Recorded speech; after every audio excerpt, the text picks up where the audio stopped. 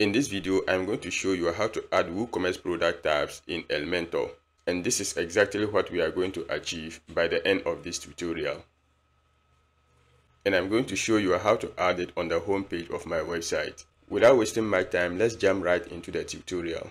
So I go to the home page, then I go ahead and click on Edit with Elementor. And now it should take us to the Elementor page builder.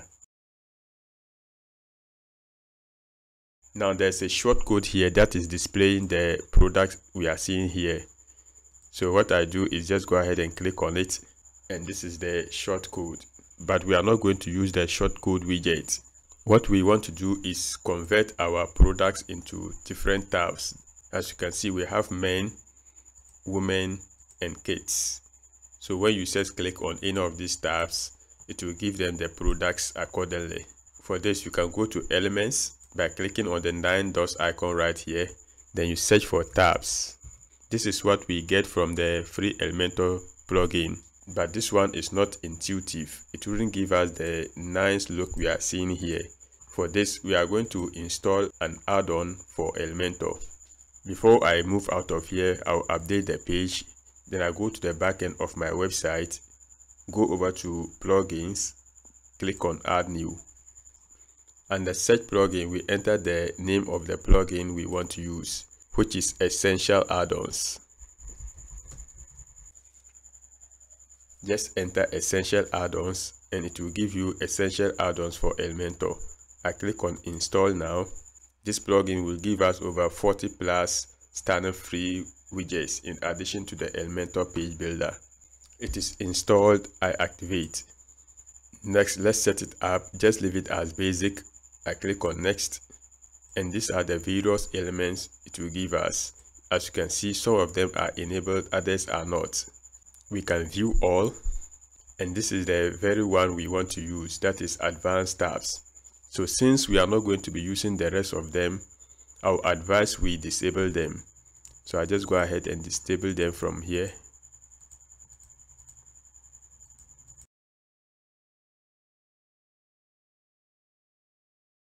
I've disabled all of them except advanced tabs, but they have intuitive elements you can use on your website if you want to use them. I click on Next, Next, Next, going down, click on Next, then I click on No Thanks, and the setup is done. Now if I go back to my Elementor editor and reload the page, going down, this is where I want to add a take note. Now you see that the products are showing. So if I go to Elements and I search for tabs again, you see apart from what we are getting from the Elementor page builder, we have one coming from Essential Add-ons, and you see we have EA right here, which stands for Essential Add-ons, and it's advanced tabs. I just click on it, drag and drop under the shortcode we were seeing earlier. And this is how it will look like. Now we can take off the one with the shortcode. Just right click on the pencil icon, then click on remove. To edit this, just click on the pencil icon. You can choose to use horizontal or vertical, whichever way you want. I think the horizontal will do well for us. We don't want to see icons, so I disable it from here. Next, we go over to content. And this is where we enter the content for our tabs. The first one, we have tab title 1. Just click on it, and this is where you change it. The first one, I enter men. Going down, this is where you want to enter the shortcode to the best-selling products. And to get the shortcode, I open a new tab, then I type WooCommerce shortcodes. I have it here. Just click on it to search. The first link will do fine, that is woocommerce.com/document/WooCommerce. Click on it. Then we scroll down to product scenarios, which is right here, example of product scenarios. And we are going to look for best selling products, which is right here. So I just go ahead and copy it. Then going back to my Elementor editor, I highlight all what is here, take it off. At the moment we are under visual. you can go over to text, then you go ahead and paste in your short code, and it will display the products. Now it has given us 3 columns as well as 3 products. As you can see here, the limit is set to 3. I want to make it 4. Now we have 4. Meanwhile, it's in 2 lines. We don't want it to be in 2 lines, so we make it 4 columns instead of 3 columns. So this way we change that. And now it's looking better. However, this best-selling products is coming from all the products I have on my shop, irrespective of the category. So let's alter our code so that it will pick only the men category. So what we can do is, after the best-selling, we can add category. Just click after the inverted commas.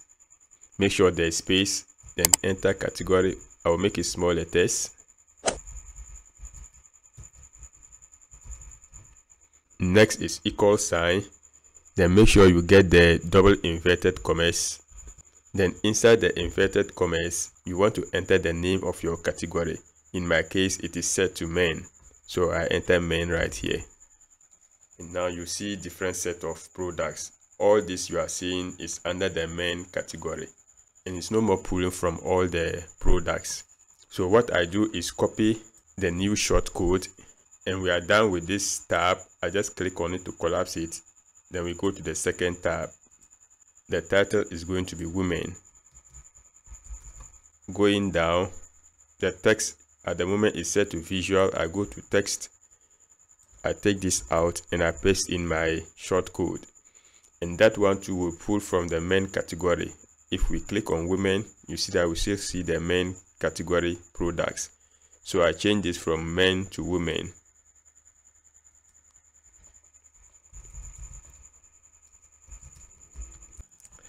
Now if I go over to women, you see different products which are under women category. Let's collapse this. Then we go to the final tab. I enter kids. I go over to text. I take this one off and I paste in the new code, and I change it from men to kids.